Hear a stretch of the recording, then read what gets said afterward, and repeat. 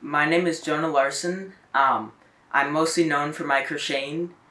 My crochet journey started when I was 5 years old, and I'm 16 now. And it all started when I found a crochet hook in a bag of crafts, and then started to watch a YouTube tutorial that my mom found for me.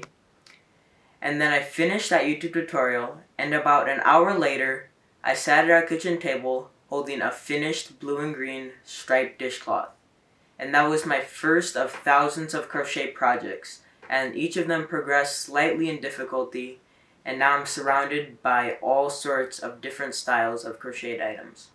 I initially became well known for my crochet after an article in our local paper, the La Crosse Tribune, started to go viral about 5 years ago when I was 11. And that was just an article about all the awards I had been winning in our local county fair.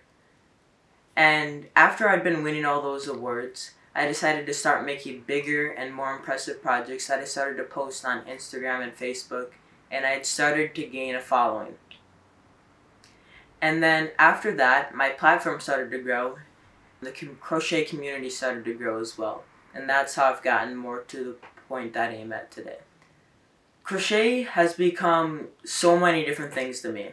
I have been able to work with different companies and been able to design for them and make their patterns and use their yarn. And I have really enjoyed doing that. I've been able to work with a company in Denmark as well as companies such as a company in Canada and companies based here in the States as well. Oh, and a company in Brazil. So it's been really fun, and I've really enjoyed that experience.